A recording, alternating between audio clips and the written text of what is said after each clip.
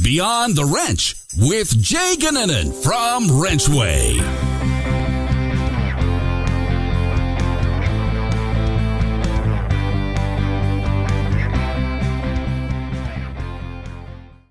Welcome back to Beyond the Wrench. My name is Jay Goninen, and I am your host. On this week's episode, we had the pleasure of bringing on John Gardner and Josh Ellis. They're instructors down at Chipola College in Florida, and they're also the hosts of a show called Tech Garage. And for those of you that watch some of those Saturday morning car shows, as I do, you notice that Tech Garage is on every week, and it is a really, really good show, and I seem to learn something every time that I watch it. So we brought them on to talk about a bunch of different things, but really we start with how they got a TV show in the first place and some of the backside stories of the TV show itself, and then take it a little further, right? So then we dive into the stuff that is important to the school and how they put together advisory committees to make them more impactful, how they get industry more involved to make the program better and building the program. You'll notice one thing that they talk about in this episode is that they've substantially grown a program. And I think that's really, really important. So, just talking about that relationship between industry and schools, how you as your piece of industry are able to really step up and help them out. I think they pull back the curtain and give you some really good insight into that, on top of the really cool thing, which is that they host a TV show, right? So John and Josh were just excellent guests, excellent people, and I really enjoyed this show. I think all of you will as well. Now, before we get to the show itself, I did want to announce the winner of our higher or lower game for last week, and that was Bryce Zuderveen with a high score of 32.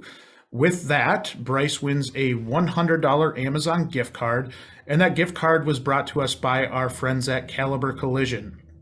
Caliber Collision repairs cars back to pre-collision condition. Caliber Collision's technicians receive ongoing comprehensive industry-recognized training and utilize the latest technology to ensure they restore your car back to manufacturer standards. And special thank you to Caliber. They're really good people, just in general, and have really done a lot to support our WrenchWay insiders. So go check them out if you haven't had a chance. Unfortunately, Bryce did not turn over the Queen of Hearts, so that pot rises yet again to $3,300. That, my friends, is a lot of money, and we're going to be giving that out to the next person that flips the Queen of Hearts. So if you want a shot at that, make sure you get out to the WrenchWay app, answer the challenges, play the games to earn your shot at that $3,300. It's real money. I know the last few people that we've sent this to have almost been surprised when they get the check, right? They get a lot of money for that. So $3,300 is on the line. If you want a shot at that, get out there, help us understand what you're seeing with your boots on the ground, and help us improve the industry, and also get a shot at that $3,300. Now I'll get out of the way, let you enjoy this episode. I, again, really had fun with it. John and Josh are just really, really good people, and just had a blast learning more about the show and the school. I think you will as well. Hope you enjoy the show, and hope you have a great week. Take care. All right, on this week's episode, I am excited to have John Gardner and Josh Ellis join me, and we'll learn a lot about them, but a lot of you may have seen them on TV, have a pretty cool program on TV, as well as running a great program, a great school, and just a pleasure to be joined by you two. How are you guys doing today? Hey, great, Jay. Thanks for having us so much. And WrenchWay, yeah, it's good. It's gonna be a great time. I hope you guys enjoy it. Yeah. All right. So let's kick things off with let's start with you, John. Tell us a little bit about yourself, kind of your background, and we'll kind of go from there. Well, like most automotive instructors and technicians, I mean, I've been in both shoes. Been doing this now for 28 years, actually teaching automotive technology. Started out as a General Motors ASEP technician, Automotive Service Excellence Program. Graduated from there, worked in a dealership for 7 to 10 years, started working at some aftermarket places here and there, and just got into doing some training at night. Did some training for General Motors for their STG some different things at a school and just kind of fell in love with teaching. Started teaching dropout prevention classes and just found out, wow, how rewarding that was. Being able to work with industry through the General Motors ASEP program. We just built a couple of programs. Went to South Florida to Sheridan University down there, and then I moved up here to North Florida. I've been teaching for 28 years, just doing what I love to do. I mean, it's absolutely crazy 28 years later to look back and see all the lives we've changed and, creating futures. It's good stuff, really good stuff. Really impactful too. I mean, just having, taking joy in that, I think, is so important when you're working with young people and trying to really guide their life. It's a big deal. So appreciate all of those years of that. And Josh, let's hear a little bit about you. Well, actually, this guy was my instructor many years ago, and I grew up seeing the commercials for UTI and Wyotech and that kind of thing, and I looked into it, and it was a little bit out of my price range. And pursuing a degree here at Chipola College, and I had no idea we even had an automotive program. And so one of our counselors was telling me about it, and I came down and checked it out, and I didn't know how to barely even turn on a car at the time. So anyways, pursued that for a while, and then I pursued the engineering route, and I even went into ministry for a little bit, and that's kind of where I developed my passion for people. And I was able to get back home to this area, and long story short, an opening became available here at the college. I just joined this guy, and he's been a blessing to me, and I've been able to help invest in students, and just that's just where my heart is loving on these students. I say kids, but I guess they're adults. I mean, I felt like I was grown whenever back in that time. That shows my age when I feel like college students are kids now, but they're adults, and just being able to invest in them and help guide them, not just in the area of but also just with life, and that's what I'm excited about. I enjoy. Yeah, and I think, again, so important to the impact that you guys are having there at the school, a really, really big deal. Now, tell me a little bit about this TV show you guys have. Pretty popular show. Unbelievable, yeah, just crazy. Tech Garage, Motor Trend, Discovery's Motor Trend Network, Saturday mornings, 8 a.m., man, Eastern and Pacific time. Just crazy. We just, we started training for manufacturers about 9 or 10 years ago, 11 years ago, and train for manufacturers than college and automotive programs. So, we're in the forefront with this stuff. I mean, we're just two lucky guys. So we did that. We were training for manufacturers, Motor Trend Group and a Masters Entertainment Group. They actually saw some of that stuff, and they said, hey, let's pitch a pilot. Why don't you do what you do? And 9 years ago, I said, well, that's the most boringest show on television. Who wants to sit there and I'm teaching? I mean, this is horrible. And, we just teach like old Dave Bowman and Sam and Two Guys Garage and back in the day when they had Shade Tree Mechanic. And I thought that would never happen. No sparks flying, no cursing, no wrenches, no craziness, just strictly teaching. And lo and behold, here we are, season 8, 9 years later. And we moved from Sunday to Saturday morning. We moved to prime time. And just the show has a phenomenal following. And just it's amazing how many people are starting. It really is, and it shows in the schools. I mean, any instructor out there could do what we're doing. We're doing the same thing we're doing. We just got lucky, and a production crew came down and shot a pilot, and it was a huge success. But this is happening everywhere, Jay, in all of your schools and all around the country. I mean, it's amazing. But that's just that reputable information, somewhere they can get it from, and they know they're going to get a reputable source, and that's what the colleges and the tech centers do, no doubt about it. Yeah, and I've watched Tech Garage for a while now, and I really enjoy what you guys do. And I honestly think there's some level of almost calming when I watch it. Like you guys have a really cool way of just doing it in a really laid back fashion, and I think it makes it a really easy watch, and it's super educational. Like I feel like I pick up something every time I watch it. So kudos to you guys for doing it. I do have to ask, were you nervous the first time you did the show? It's crazy. It's just crazy. I mean, back in a prior life, I actually played professional highlight, which was nuts. So, back with the Basque, and there was 5,000 people in there. So it didn't really bother me. I think he was a little nervous at first. Still am. We do. I mean, it's crazy with 6 cameras and a jib, and send down a big production crew and stuff, and you're always nervous, but to the extent of where we just teach and have a good time and do what we do, it's almost like we're doing it in class. And after 8 seasons, it's gotten so fun now. We just have fun with it. We have a good time when we do it. And we do get nervous. I mean, no doubt about it. I mean, I don't think anybody wouldn't. It's 84 million in an audience on a Saturday morning. I mean, you know, and it's weird. I mean, you know, they'll pick you apart. We'll do 28 minutes of just perfect teaching. And, you know, I'll tell you that, you know, this bottle is empty and it's full, and I'll get 30 hate emails of, you don't know what you're doing. I mean, it's crazy. It's absolutely crazy. I mean, you know, we don't know all, you know, we don't claim to know all. We just put the information out there, and it's fun. It's a lot of fun. It's been a heck of a ride. Yeah, it's neat to be able to teach something that we teach every day. The show is really a concentrated version of what we teach at the college. But for me, it's just different when you have a camera right in your face and a light beam on you. I don't know. It's a little bit different for me. So it's like, I'm going to say something wrong and I have to start over. But this guy, he's a natural. I just ride on the coattail of his success. But it's crazy. I mean, we're both flat rate. I mean, we both grew up with flat rate. So, I mean, it's like, you know, come on, let's get this thing moving. And it's absolutely the wrong business for flat rate people. I mean, this story, I mean, we were doing a push button start on a car and they wanted to get a shot of him push button starting the car. And, you know, I mean, we're in the middle of a show and it's like, well, we need that shot to let the audience know we're starting the car. I'm like, I just told him to start the car. And that's not how TV works. Like, you got to paint this whole story. So long story short, yeah, what happened? I'm just sitting there in the car.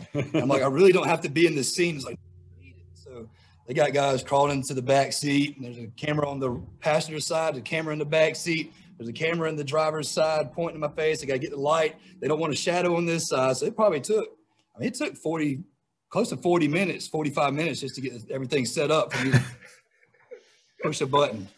Push button start, yeah. Let's go, man, let's go. we thought customers looking over our shoulders were bad. Right, exactly. Yeah, that's right. Yeah. And then it's like, okay, push it again, do it again, like 30 times. What shot are they going to use? And then on the show, it's like, he started the car. I'm like, man, that was in 45 minutes. Are you serious? How bad if they do it and then they don't even show it. So. Yeah, like it's chopped too. Yeah, it's the fitting room floor. Man, that's funny.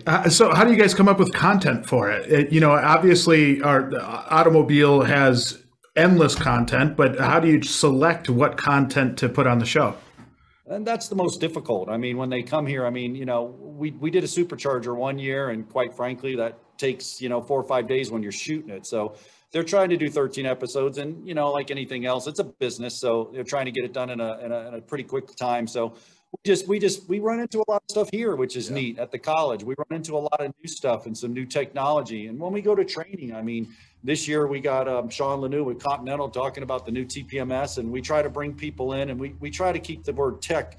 You know, we do electric vehicles, anything we learn new, we'll bring back here and we'll just set the stage. I mean, it's all TV magic. It's all fake and all prepped and everything's good about it, but the education's real. So we pick things that we know are new. You know, it's hard after 8 seasons. My producer, Dave Dobson, he's phenomenal. And he tells me all the time, he's like, listen, you can do what you did in season 1. Nobody even knows. And it's a whole new audience. I'm like, I feel like I'm cheating them. I'm like, we need every single show. And there's only so many things on a car when you do 6 episodes times, you know, whatever, 13. That's a lot of stuff. But we repeat a lot of stuff, but it's always a new twist. Yeah. We have like 40 students. So between those 40 students, we're bound to have somebody with a car problem. Keep it in the context of being relevant. Everybody's going to have car problems, but at the same time, something that maybe you can do at your house. You can have a voltmeter. Sometimes we throw some stuff on the show that they're not necessarily going to have at their house, and you just can't get away from it. Some things you just can't get away from, having a nice oscilloscope and things like that will require a more professional technician to do. But we like to show people exactly what's going on with the vehicle as well as how to fix it. And a big thing we do too is just at least make them comfortable to take it to a shop. I mean, you know, we get to it eventually, but we talk about these students and talking the lingo, and, you know, everybody likes to use these, you know, 3 words, and TPS and TPMS, and some say TPMS, tire pressure monitors. And if we're just at least educating the customer about their car, so when they take it to a shop, they got that better relationship with that technician or a shop, then we're doing our job. Yeah. I feel like it transitions nicely into talking about the program and really, really what is the real stuff, right? Like when you're working in your classrooms and the labs every day, something the three of us had talked about prior to the podcast was getting industry involved. But before we do that, give us a little background on the program itself. Roughly how many students do you have per year, and kind of give us an outlier of the program as a whole? Yeah, well, it's an automotive technology program. It's a master certified ASE program. So, we were NATEF, now ASE certified, but we just teach all 8 areas. It started here at Chipola College in Marietta, Florida, which is just a little 5-county area. We started with 6 students back in 1999, and we're at a record high right now. We're at 30, 40. Yeah, about 40. Wow. 40. We usually cut it off about 25 or 30, but I don't know. I've been doing this for so long. It's so unpredictable. I don't know if it's economy or what it is, but we have a ton of students, which is great because we'll obviously talk about the technician shortage as well. But just teaching. I mean, that's all we did. We just, and he's the same way. I mean, I tell these instructors, and I don't want to step on people's toes, but it's true. If you teach them, they'll come. I mean, we're in here. We're not in the office. We're glorified cheerleaders all day long. I mean, we're either behind them, touching a wrench, or with them, and 2 people to cars. I mean, the whole paradigm shift of that automotive technology. If there's shop guys listening, we're not sitting there fixing a car and 8 guys are watching over our shoulders. That's not what a good program's doing. A good program is 2 people to a car at the most, or even peer shadowing where the turn a rotor, he's going to turn a rotor, teach the next kid to turn a rotor, then the next kid's going to teach a rotor, or whatever scenario may be. But we're running, man. The day goes by like that. I mean, we're here at 7:30, we leave at 3:34, and it's crazy. It's just total controlled chaos. That's what, and it's fun. It's fun. I don't like the summer vacations. I like to come to work because it's fun. It's a lot of fun. These kids, I mean, automotive programs, we're down the hill in the college, so they call it down the hill. I mean, literally down the hill. I mean, we get a lot of transfers and stuff, and it's sad. It's sad that they think of those kids that way because it's so untrue. Jay, these kids are brilliant, absolutely brilliant. It's amazing what they can fix and what they can diagnose. I mean, look at each other, and sometimes we just go, wow, that worked. That's unreal, dude. I mean, it's like just nuts, absolutely nuts. We had a student pass an electrical ASE with 48 out of 50. 48 out of 50. The kid's 18 years old. He's doing roll. Yeah, he was 17 at the time.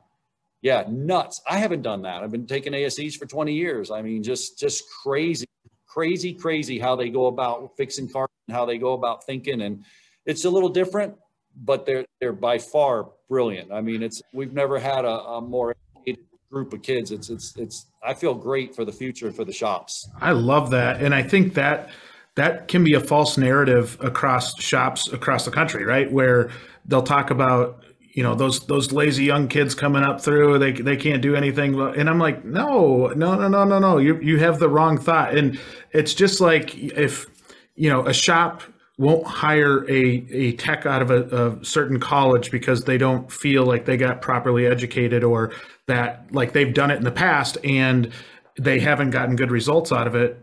I always think, I'm like, you're hiring an individual. You're not hiring the school. Like, you're hiring the person. Right. And to have that false narrative of whether it's age or where they went to school or anything like that, I think really puts you behind the 8 ball, because you're going to be looking. It's really hard to find people. And if you have that false mindset, then I think it makes it really difficult.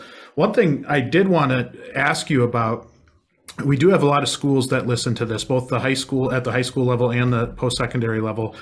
Any advice to those schools out there on how to build a program? You guys have done it, right? You've gone from a smaller program to becoming a really, really strong program. Any advice to those schools out there that are listening? Josh, how about a new instructor? I mean, a couple of years. They throw you the keys. I mean, been there, done that. I mean, yeah, I know you guys don't write me. I know. Yeah, they throw you the keys. There's one tool, one car. I mean, that's how it is. It's unfortunate, but we've done it. Yeah, and you have to have a school. I mean, it is what it is. You have to have schools behind you and willing to throw some finances out there at you to help But at the same time, what's more important than that is your the dealerships, the mom and pop shops, people that can donate vehicles. You know, something might have been donated to the junkyard. You go out to the junkyard and it's like, hey, this thing doesn't run. Do you mind if we take it here and something we can take apart, put back together, some struts and all that kind of stuff. So just building relationships. I would say also, besides building a relationship with the community, the students, building relationships with the students in the high schools, let them know that you, and it's cliche, but you know, people don't care. People don't care what you know until they know that you care. Yeah. And once they see that, they see that you can teach them and want to teach them, they'll hang in. Even if you suck as a teacher, they'll hang in there with you for a little bit. No, they'll learn something from you. Oh yeah. Yeah. I'm a firm believer, and you teach and they'll come. That's all. I mean, we just, you know, I tried, you know, everybody's like, you don't answer the phone. No, man, it's 3-4 o'clock. There's 40 kids here. I mean, that's my priority is those kids. That's it, flat out. I mean, we get physical plant maintenance people coming down, want this and that.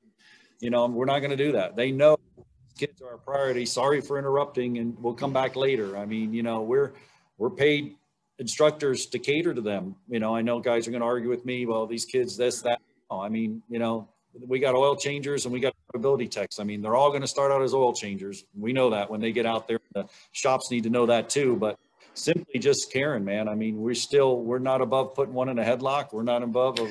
I mean, just I had one come try to choke me out today. Give me a bear hug. Give you a bear hug. So who is this before I hurt you? Yeah. It's just like, I mean, like you said, I think number one, you just got to really focus on the students and try to care about them. And I mean, you know, do care about them. And if you're having fun doing what you do, they'll come, they'll see that really, really quick. And the administration support, advisory board support, this is all huge, but you have to start with baby steps, put it together, one car, and then it just starts growing from there. The word of mouth gets out that you're teaching. I mean, just teach what you know. You don't have to be a superstar teacher. You don't have to know hybrid batteries. You don't have to know this stuff. I mean, if you know how to time a distributor, man, get a timing line out and time a distributor, get them around you, have them do it for a while. Be a little flexible, man. Get off those lesson plans sometimes and just read your audience, read the kids. I mean, you know, they're putting their heads down, man. It's a 30-minute video. Stop that sucker and change pace. Grab something, grab a book, grab a car. Hey, let's go out here. You guys got 2 cars. There's 4 wheel bearings. Let's go pull wheel bearings out. We're studying wheel bearings. Sometimes we roll in here for 3 hours and they're all glued to you. And sometimes we're going to roll for 3 hours and it's 20 minutes and it's like nobody's even looking at you. I mean, it's about them. So you got to be flexible. You got to be able to change. You got to be able to adapt and definitely multitask. I mean, you know, I love these new instructors. I mean, just, you got to have different stations, different things to keep them moving, man. It's just, like I said, it's chaos all day. So once you see that and someone's not just sitting there waiting for 2 hours or, you know, I mean, they put them in the gym at the high school in 7th period. I mean, send them here. We'll give them something to do. There's plenty to do. You don't have to follow a rigid structure, man. Bend a little bit and have fun. That is incredible advice. I really hadn't heard that advice from an instructor before. And I can see where that's really important. And the preparation that goes into even having a backup plan to start with, you know, to have something to pivot to. I give you guys a lot of credit because that's not an easy thing to do. No. I mean, we got the lesson plan. You'll build it. I mean, that's what the instructors, once they start, you know, whatever curriculum they use or whatever. I mean, I got 6 other books with the same lab sheets, but they look a little different. So if I have to toss them out there and some kid needs to do it twice, he does it twice. And then he's teaching somebody and then his self-esteem's lifted up and it works out good. We keep them moving and super flexible. And, you know, I guess I can say that because I'm retiring in 2 years, but yeah, I try not to just teach state performance standards A, B, C, D, E, F, G. I mean, if we teach an outline, we'll hit it somewhere in there. So we just be flexible. Please try to be flexible if you're out there and you're listening, your instructor, flexible and be patient with these guys. They haven't had a lot of structure. I mean, just, you know, I understand they missed 3 days and you're all ticked off, but you know, life's happening. These guys are struggling. They're trying to get a career. We got a technician shortage. I mean, we had a kid, he was coming here 2 days a week. We come here 4 days a week. Then he flies and passes a break with no problem at all. I'm like, man, I was all upset, but it was a good thing. It's just crazy. So be flexible. And some guys, just to be clear, they're not passing like a student version of the AAC. Our guys are passing the ones that are the industry standard. And a lot of people want to write that off. They're like, oh, they're student version. Like the guy that passed electrical that was the ASE accredited A6 electrical ASE exam. I've tried to explain to our staff here, those that haven't had exposure to an ASE test or exam, how tough those can be, depending on, and I think they've tweaked some things, so it's not as much of like the most correct answer like it used to be, but it's a challenge that really puts you through the ringer and makes you think. So that's impressive to have a high school student and a tech school student doing that. It's incredible. It goes back to what you said before, where there's some really, really smart people going through these programs, regardless of age, and it's really cool to see. Have you heard of WrenchWay School Connect? WrenchWay School Connect is a free tool that makes it easier for schools to connect with local shops and dealerships and get the resources they need to attract students to technician programs and educate them about the industry. Schools can post requests for donations and resources from shops, and shops can post resources they have available to schools in their area. Shops and schools can visit wrenchway.com to contact us and learn more. Link is in the show notes. I want to talk about the building of the program again and the support of that program.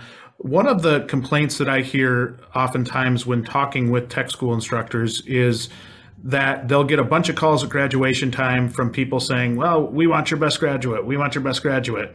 And so often the instructor will tell me, well, that drives me crazy. My phone just blows up at graduation time and they've not said a peep in the year since last year when they did the same exact thing.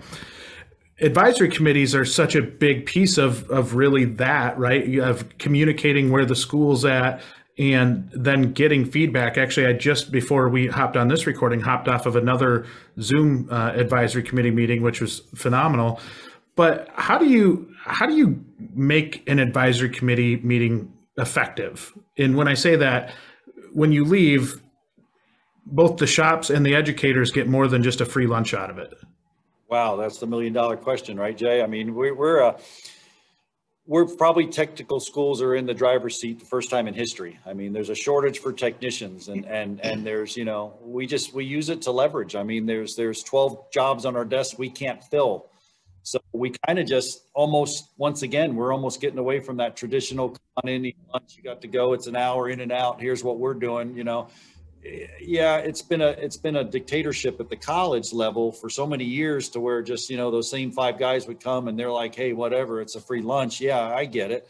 But that's changing. I think there's a paradigm shift there as well, just to the point that we have an open door policy. And they're starting to know that if they don't come in here and get involved during the whole week or whatever, stop by, say, hey, I mean, we just had a shop bring Jimmy John subs and everybody fed everybody. I mean, I'm sorry, but you're bribing me. Guess who I'm going to call first when we get a good student? I mean, it is what it is. I mean, come over, talk to them, get involved, just stand around. I mean, if you're a school and you don't want them to come, obviously you got something to hide. You should be teaching, and it should be an open door policy. It shouldn't be an advisory meeting every 2 years. I know we have to do that, and we do that. And that's neat because we get a formal deal going on. But I think to be effective, they have to involve more than the 2 times a year. Sorry. That's very good. What'd you do? There you go. Get them over here. Whatever I said. Really, you gotta be. Yeah, but all day long. Why they love them so much. Oh, that's great. That's great. To me, you hit it on the head there, right? Like there was a shift in leverage where you were trying to find jobs for these young techs coming out of school all the time. And now it's the opposite, where they're banging down your door trying to get something out of it. Right.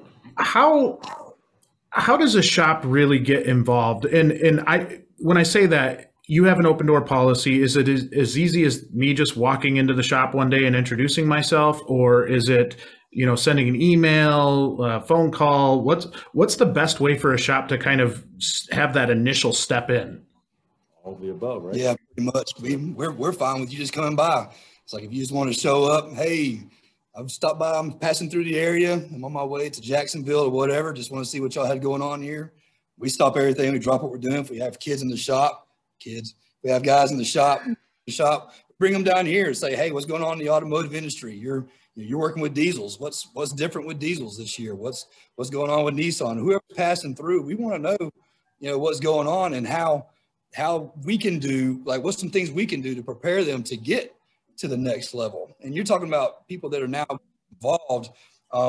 Like there's a local mom and pop shop tires around here. They, like he said, brought by Jimmy John Subs. Literally 2 weeks later, they had 2 of our guys. And it wasn't because they bribed us, but there's also a local shop here, a Nissan dealer. We keep getting, they're about the only places that now will donate cars, and they've been donating to us, and pretty much their shop is full of our guys. And it's not just because we're saying, all right, y'all go there. They gave us cars, but they see that they care and that they are invested. And it's like, if they're going to take care of the program, they're going to take care of me too. So, I mean, there's, people do show up, once a year. Hey, they're calling from, an hour, 3 hours away, and even 30, 45 minutes away. They want our latest and greatest. And a lot of these guys already have decided, sadly, I mean, not sadly, but they know where they want to go. Yeah. They come to the school, they know where they want to go. And realistically, we probably have 3 or 4 people per graduation that don't know what they're going to do. And we celebrate them. I mean, when they come, we celebrate them. I mean, that's, once again, we take a back seat. I mean, they're here. Would you like to talk to them if they're comfortable enough? Absolutely, man. We'll put everybody in here and tell them, what do you expect? What do you pay? I mean, just no, it's got to be transparent. It has to be transparent. I mean, we're going to send somebody to you. You got to be able to call us and go, hey, I don't like this guy. That's fine. Like you said, there's bad apples and all the bunch. You already mentioned that. That's not the school. We'll send you another one. We want them to succeed because we want you to succeed. Yeah. So, we just, once again, open door policy, but they have to as well. The shop does. Today, I mean, what's your pay scale? What's your flat rate? I mean, we can't throw them to the wolves. We try to educate them at the same time they're coming and educating us. So, we have the kids asking questions. I mean, and the kids are prepped already. What are the questions? What do you pay? Are we going to be flat rate? Do you have work? I mean, what do we do there? I mean, am I going to be on the lube rack for 6 months? Yes. Okay. Don't bail in 3 months. I mean, it may take them 6 months to get attacked to fill your spot. So you're going to move up, but they need to hear that from them, not us. So when they come in, we celebrate them, we put them up front, and we let them have at it. I mean, then they feel comfortable coming by here.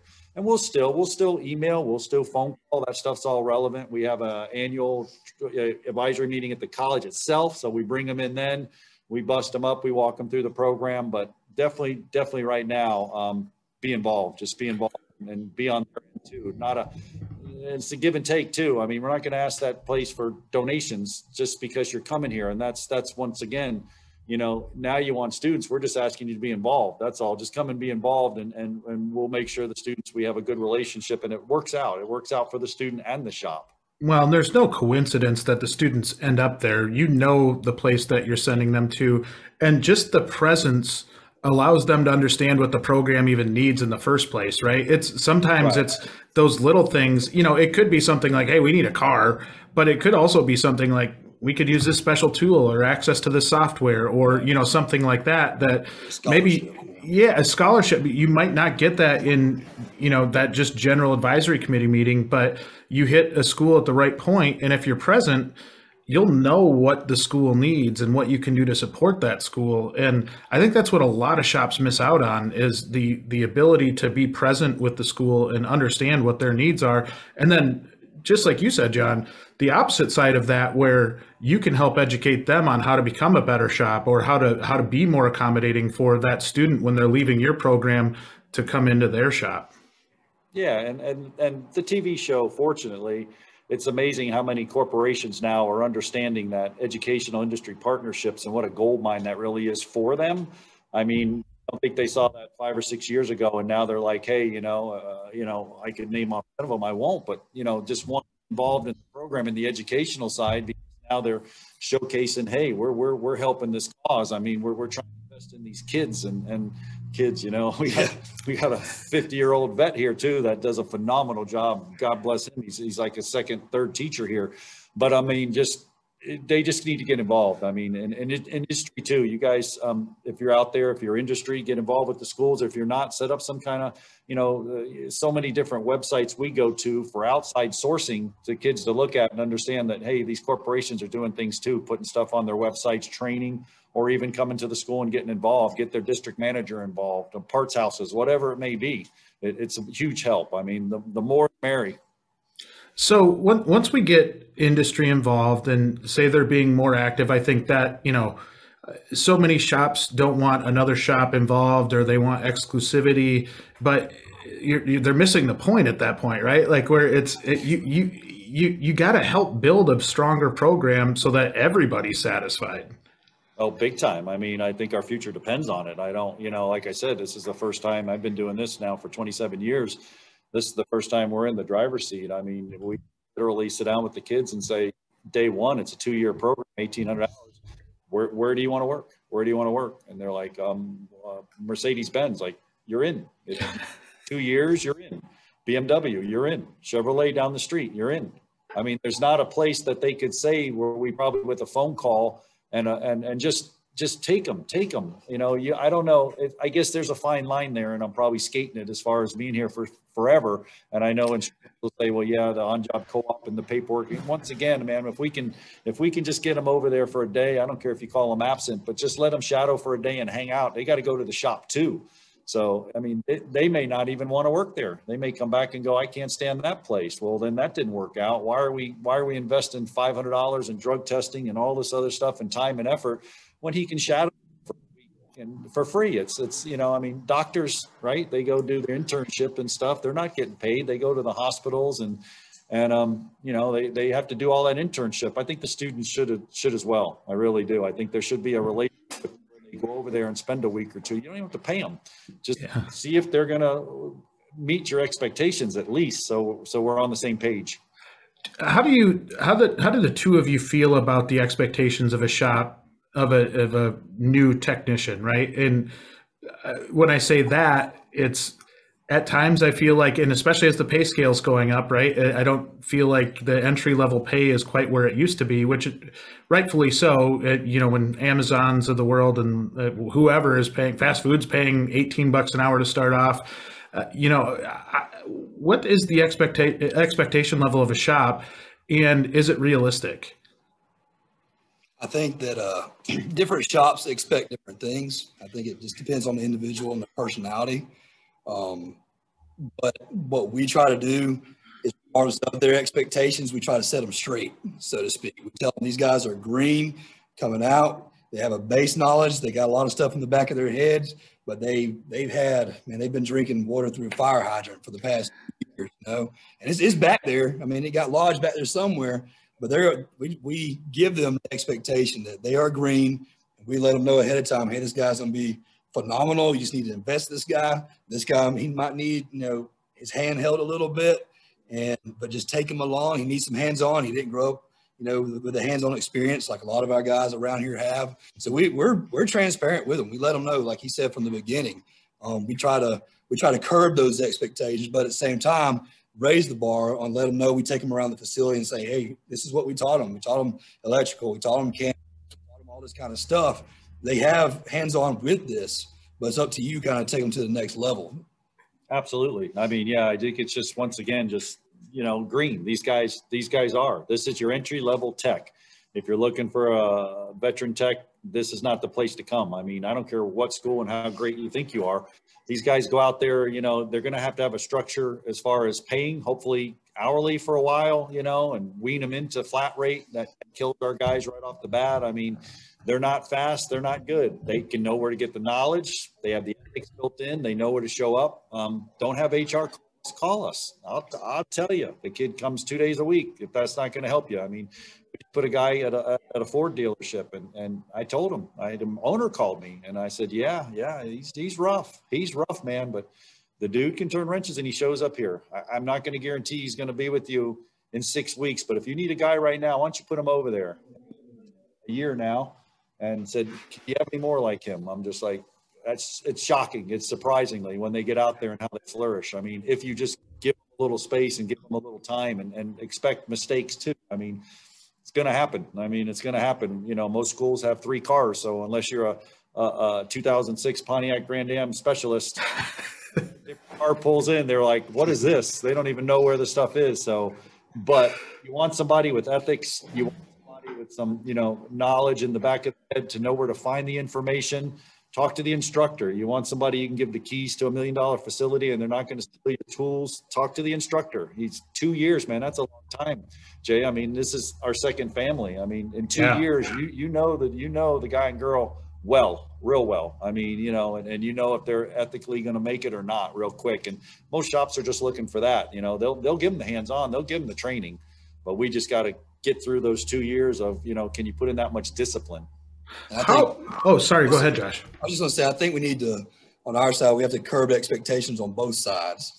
So, you know, the shops, and I guess it's on experience on both ends. The shops sometimes think, well, they just went through 2 years of training. They should be experienced and be ready to go kind of thing. And the students, they have that mentality too, because they can pass 8 ASEs. They got, you know, their master certification and they walk out to the shop and they're like a, you know, deer in headlights, so to speak. So you have to curb their expectations at the same time and say, you're going to start off on the oil rack and you're going to hate your job probably for 3 years. Yeah, we tell them all the time. I said, the first thing you're going to do, and it happens every time, and I'm sure it happens to all the other instructors, you're going to come back in this door about 3 to 6 weeks, maybe 6 months, and you're going to curse me. You're going to say, man, you put me through this stuff. You lied. This is horrible. This job, this industry stinks. I don't know why I'm doing it. If you could stick it out for a year, then they come back and say, man, this was the best choice I've ever made. I'm making a fortune. I'm making a bunch. I got a wife and kids and life is grand. And here we go. And thank you so much for what you did. I mean, I can't tell you, we went out to eat and, you know, all of a sudden it's like the bill's paid and we look over, it's like, holy mackerel. That's oh my gosh, that was back in 2004. Is that, you know, Jordan, whoever it is from the school, he's like, I got you guys. Like, that's crazy. That's crazy. That's why we teach. That's the rewarding stuff right there. That is so cool. That is so cool. Now, how do you, the personality thing and the piece of this that is, I think, so intriguing to me is when you know that student so well, and then you also have a pretty good understanding, especially if they're involved with your program, what the mentor or the employer is going to look like that you're sending them to. Is that in the back of your mind? Like, if I send Jimmy over here, I know he's going to have a tough time because I know who he's going to be working for. How much does that personality play into the success of somebody going and having a really good start to their career? Huge, absolutely huge. You just nailed it. I mean, I won't give a name, but he just went to a dealership and that dealership is a kind, cuddling, loving dealership. I mean, and this kid needed that. And then I have other kids that just cut loose and where's the place where they got the heavy trucks and the grease? I mean, and he doesn't mind ripping the wheels off and taking a pry bar and prying stuff off. And, you know, and some guys need organization. Some guys need a real rigid organization, and go to work at some of the shops are just like, you know, no organizational skills whatsoever. Just show up and we'll get 6 jobs going at once and go tear into this halfway and halfway that. So absolutely, I think it's a matching is huge for us, right? Yeah, we definitely, that comes into the people, the dealerships and the employers coming to visit us, because we get to know them and their personalities, and they see how we teach and how we interact and invest in the students, but we get to also hear how they interact and invest in their technicians and their new guys. And so we've built some relationships over the past couple of years with a couple dealerships and with some guys that might not have been the best at wrench turning, but they were teaching, had the ethics, and we sent them to this specific dealer because we knew that they would be taken care of and they would be patient with them. Patience. And yeah, exactly. And so in that 3 to 5 years, these guys would be pretty good techs, then they'd be paid and taken care of versus, all right, you're going to be on the oil rack for a year and now you're to the wolves. Some places are like that and some students can handle that, but Sure. we don't know who's going to do that until we get to know them. And we do. It's the same scenario. I mean, we just match them up. We try to match them up. I mean, it's crazy to see, we put a student somewhere, like he said, and just like, we were scared to death. And, and then they call back in 6 months. Hey, you have someone like him. He's doing great. He's fierce, but he's flourishing. And I'm like, wow. Okay. So that's, that's what worked there. you know, like you said, some kids just tear into it and some kids not so much. So we'll call them up. And it's funny, Jay, because, you know, we can say, hey, this kid wrenches unbelievable, but man, oh God, if he has to talk to a customer, we're in deep trouble. He's like, perfect, you know, or this guy, he can talk to a customer, he's pretty intelligent, but he's really not the best wrench. Can you work with him? Yes. So, you know that after 2 years, any automotive instructor knows that if he's spending time with his students, I mean, really, really fast, you know, and who's gonna do, listen, this kid needs A, B, C. This kid, cut him loose. All right. But he needs A, B, C, and then he's going to come ask a question. That's how we've trained him. All right. If he gets to D, E, F, he's going to blow your engine up. It is what it is. I mean, you know, he just and we got kids that, you know, tear into it. And we got to say, stop, slow down, stop, slow down, stop. You don't know what you're doing. I do know what I'm doing. Bam, it's broke. You didn't know what you were doing. Stop. You got to ask questions. So patience, yeah. Big one. You can tell who was told to hold the light and who was able to, you know, hold the hands dirty, you know, get their hands dirty and help right in the garage. So. Well, you guys, you hit on another really key point there too, and something that I think shops could do a better job of in general is understanding what the school is teaching and how they're teaching it, right? If you're teaching them a certain diagnostic approach, and that might be different than what they see in the shop. I know my good friend George Ahrens with ASE always talks about this, that they might not be doing it wrong. They might just be doing it the way that they were taught. And sometimes maybe a shop manager doesn't like that. They want them to do it a different way, but it might help that shop a lot to understand how you're teaching the theory behind it, or how you're teaching a diagnostic process, so that they can incorporate that into their system and not derail what they've already been trained on.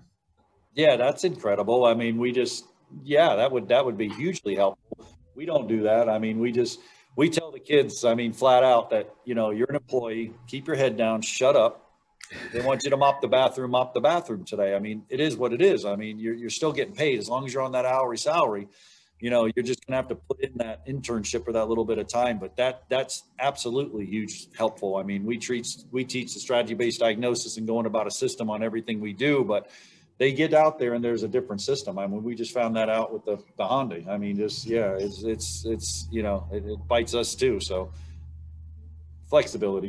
Gosh, yeah, it's just, yeah. Yep, well, it's crazy. 40 personalities. Think about it, trying to match them up. I mean, yeah, you just be transparent. Come back, we'll send you somebody else. Well, and I think we talk about that with veteran technicians too, right? So many shops are so desperate for techs that they'll just hire whoever comes in the door. They'll hire the next body because they're trying to plug the hole in the boat before it sinks, right? And I really advise against that with these shops, because what happens is you hire people that don't either fit your culture or truly fit what you're looking for in a technician, and that technician becomes frustrated because maybe they're that person looking for that warm, loving home, but ends up in a shop that might be a little bit more rigidly run, or, you know, maybe, you know, those conflicting personalities can really hamper progress of an individual. And I think it's not only for new techs, it's for veteran techs as well, people that have been around the industry for a long time. If they don't find the right fit, what we're seeing is they just leave the industry altogether. They think all shops are that way, and it gives them a bad taste in their mouth. And it truly is, because there's just differences in personality. And if they were to find the right fit for them and truly find the right fit, their longevity changes in the industry. Another thing, I'll reference George Ahrens again. He says that we chew up and spit out our young technicians better than any other industry out there. Right. And I just can't compliment you guys enough for taking that extra step to understand personalities and the dynamic that's behind that. So you're putting somebody in a place that has the best chance to survive. Yeah, I mean, you nailed it, Jay. I mean, just, you know, that's that shadowing and getting out there and moving around to different dealers. I mean, if we can nip that right at the beginning, it's hugely helpful. That saves the kid moving around. And, you know, you talk about those techs out there. I mean, yeah, I was one of them. I mean, what's the common denominator? I mean, it's usually the tech bouncing around, you know, thinking it's going to be better here and there. And we get guys like that all the time. We get some students, you know, and they call us, you know, hey, man, I'm thinking about moving dealerships. I'm like, why? You know, explain why you invested this time in there, and you know, oh, they're going to give me $2 more. Well, all right, but you know, just let's think about what you invested, like you said. And usually the common denominator is a technician. He's usually bounced to 6 shops already anyway. And just, you know, once you get that relationship and you're solid at a place, man, they're going to give you the world, right? I mean, that's how it works. So, yeah. One thing I wanted to ask about was the opportunities for females in the industry and growing more of that side of the business. I think it's something we kind of turned our head on for a long time, and not just, I almost think society in general was that way for a long time, but I see a lot of opportunity for bringing really talented young females into the business. Are you guys seeing any influx of the female demographic coming into the program, or do you see opportunity too there? I do. I mean, we've had them through the past, not any more than we've ever had before. I mean, we're not, it hasn't really changed to the point where we're seeing it here at school, but I've seen it through the years. Super conscientious about their work and what's going on, and very meticulous, and they've done a phenomenal job. We've had students graduate here, still are doing a really good job. As far as getting them into the program, I still think we're down to the middle school, high school level of, you know, shifting that thought process of what do we do here and what we're doing. And, you know, we're covered in head to toe to grease, and all of us are sitting around a car while the instructor fixes it. I think that whole still plays in. Unfortunately, after 28 years, I still think that even the counselor's perspective of the automotive is not the greatest. I mean, that's hard to overcome. Yeah, I think also at the same time, you want females to feel welcome. And I think in the past, environments weren't as professional as they are now. And so there's a big stigma there, and for better, for worse. But also at the same time, I guess guys and girls are designed different, and typically females aren't going to be all greasy. You know, that's stereotypical. Yeah. You know, there are some out there that want to be. We got three in our class now, and they're doing great. You know, 3 out of the 35, 40 students that we have, and they're doing awesome, and they're willing to do the dirty work.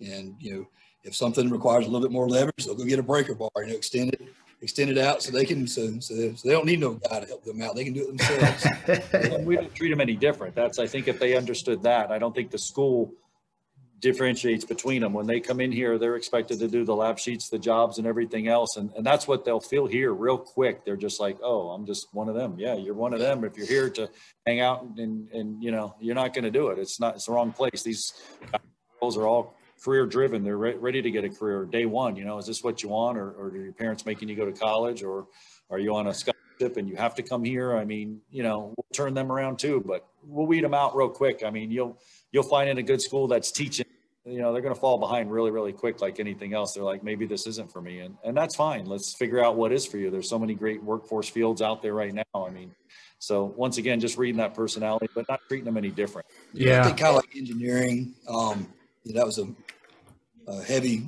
male industry, and a lot of females are starting to trickle in. And I think we'll start to see that in the automotive technician side as well, because there is so much diagnoses and things like that with, you know, computers and technology. And, you know, it's not just this, the stigma, the stigma's still there, that it's just, you know, grease work, you know. Right. Nobody realizes that you get out of oscilloscopes and service manuals, online service manuals, and TSBs, and there's a lot to it now that people don't realize with the CAN bus system, the patterns, and everything that we were just talking about today with the ignition coils, and, you know, and the burn time and the dwell time and all kind of things like that on the still all there. Yeah. Well, and even the ability to write a good work order, right? Exactly. Those skills are so vital to a good technician. And there's some very, very good technicians out there that are terrible at writing work orders. So I think, you know, there's a lot of fine points that really, honestly, they kind of favor a female's ability and their talents, and in a lot of cases. So I think that's great. Now, one thing you guys had mentioned was the guidance counselors. Do you see any paradigm shift there as of yet? Like, are they becoming more favorable to our programs, or is it still kind of an uphill battle in getting them to look at us seriously?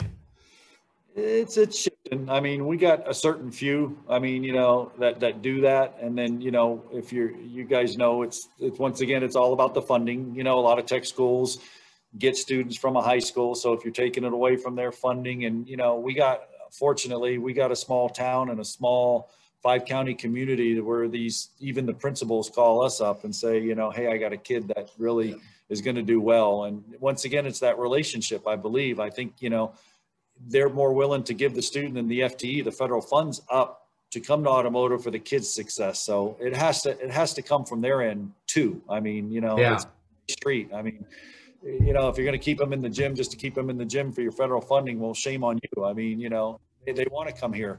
We have a lot of career day fairs. Once again, we probably break the rules too much, and I'm probably going to get fired after this, but call the counselor and say, ship them down for a day, and we'll play with the crew. Come on down, man. Just sit.